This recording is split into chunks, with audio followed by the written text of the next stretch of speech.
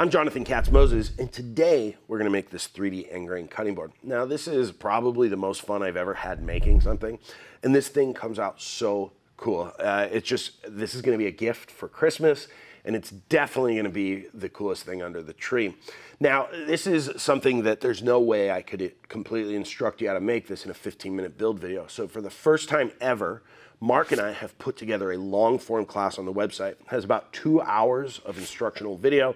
I take you through every step of the process. I go into detail on things that I would never be able to do in a YouTube video, and I really show you how to create something absolutely gorgeous that is really going to be just an absolute showstopper. We have tool lists, plans, all the patterns. I've created some special clamping blocks and ways to clamp this so that you get a really good result.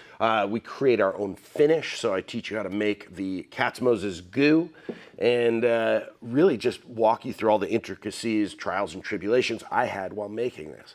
So please enjoy this montage build video and head over to the website and check out the class. I think you're really going to enjoy it, and anybody with any sort of woodworking skill can create something like this. This is not something you have to be an expert to make, as I walk you through every single part of the process. So thanks for watching, guys.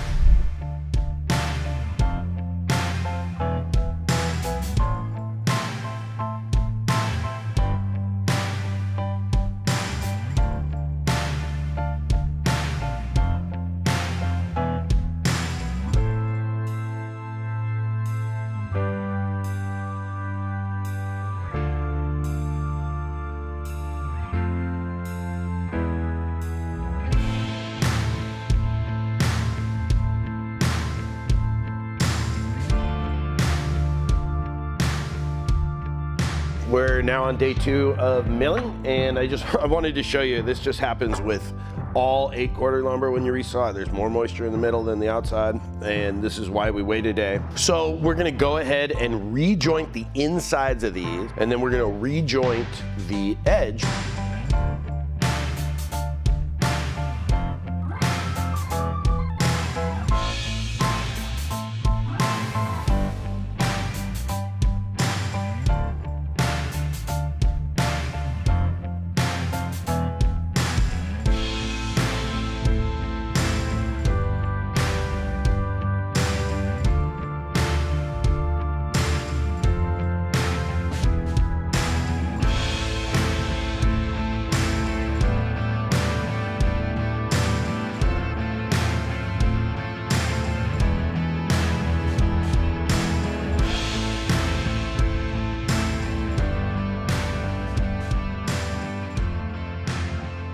Basically just set up your hexagon, dry, make sure you have everything facing the right way, make sure it matches the picture, because this is where you can really screw up. If you start, cherry and maple at the end grain, they look pretty close. I mean, they're obviously not the same, but just take your time, get everything right.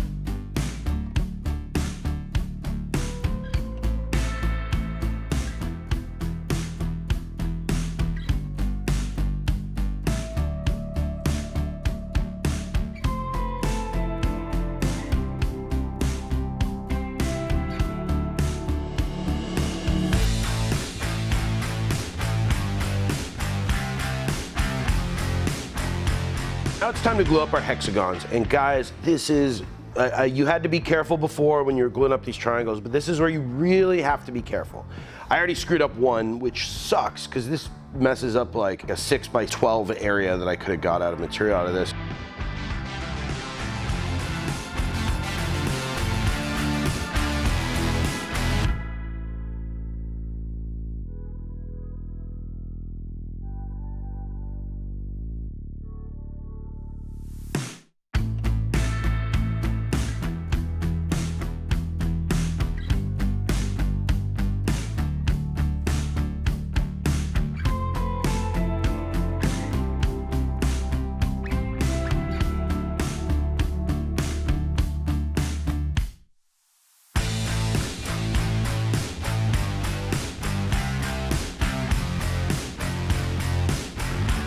wanted to show you where we're trying to get to here. Now that we've cleaned up our pieces on the table saw and we're ready to go, this is what we're going for to clamp it up.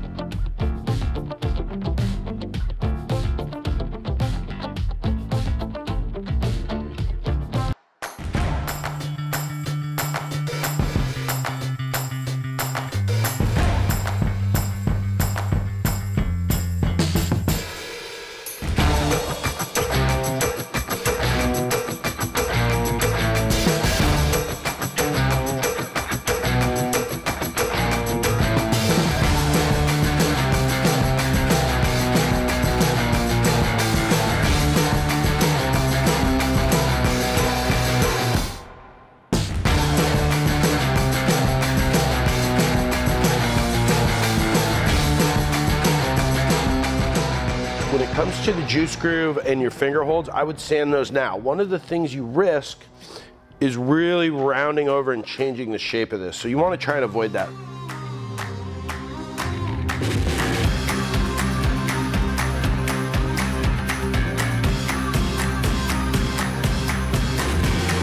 Hey, now the exciting part. We got to this part. We've done a lot of hard work, and there is going to be a cool way that we finish this.